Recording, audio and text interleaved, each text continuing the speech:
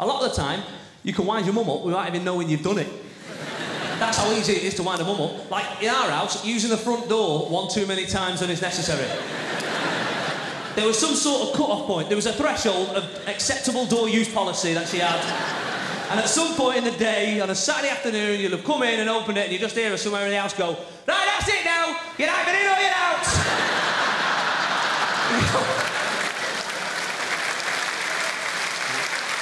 What? They're like the only two options I've got with a door. So you chose out, obviously. But dads were harder. Dads were harder to wind up. Often dads simmer a bit, don't they? They keep things bottled and then bang, they proper go for it. My dad was on nights and he'd be fast asleep, so you'd have to be quiet. Even when you were fighting with your brother, you'd be like... angry, but on mute. My brother would come in from playing football, hot and sweaty, and he'd run to the fridge and he'd go and get the milk, 4-pinter, start drinking it, and I could see bits of sweat going off his lips onto the milk. I think, "What's going on, mate? Ready, break?" So what I'd do is I'd wait behind the fridge and I'd jump out and I'd just squeeze it in his face dead hard. Now, I accept that to a group of adults like us, that's only slightly humorous. When you're 8, that is the funniest thing you will ever see in your life. Until it starts coming out of his eyes. He's crying milk!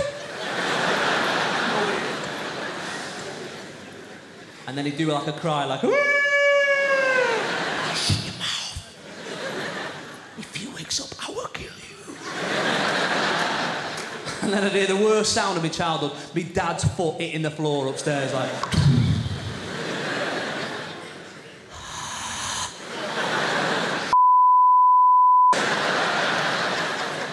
Obviously, I didn't say I was 8.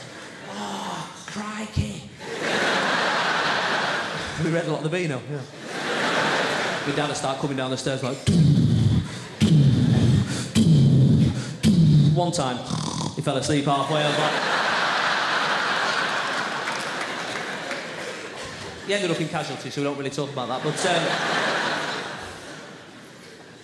most of the time he'd make it in, he'd go, "Right," eyes bulging. Vein in his neck going, "What's going on here?" I feel Mitchell.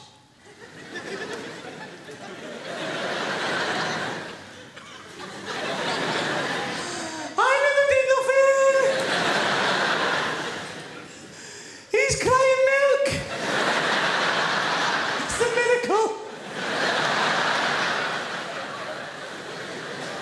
And dads know exactly what's gone on. Dads can see it, they're like Columbo, they've worked it out. It's like CSI Manchester, he's worked it out. But he wants to hear the truth come out of your mouth, or a lie, for example. He go, "What's going on?" And my brother, "And now it's coming out of my ear."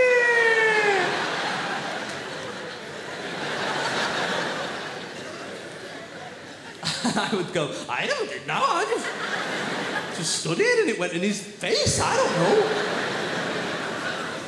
Of course there's fingerprints on the milk. I've used it loads of times."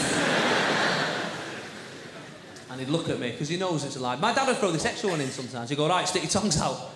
What?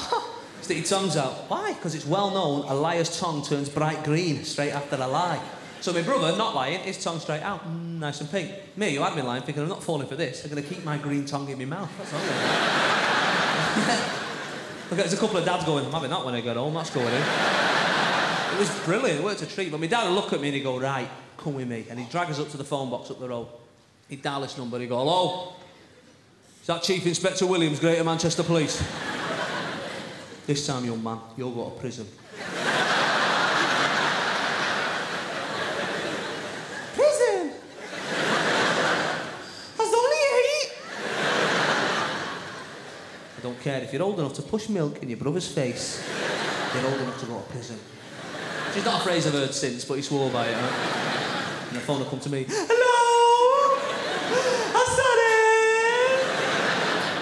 You know, you better have me sorry, because next time I will come round with the van and the dogs and take you to Strange Ways Prison for 15 years. And he'd be broke at the other end of the line. I want me daddy. "I'm sorry. Don't send me to prison. I wouldn't last."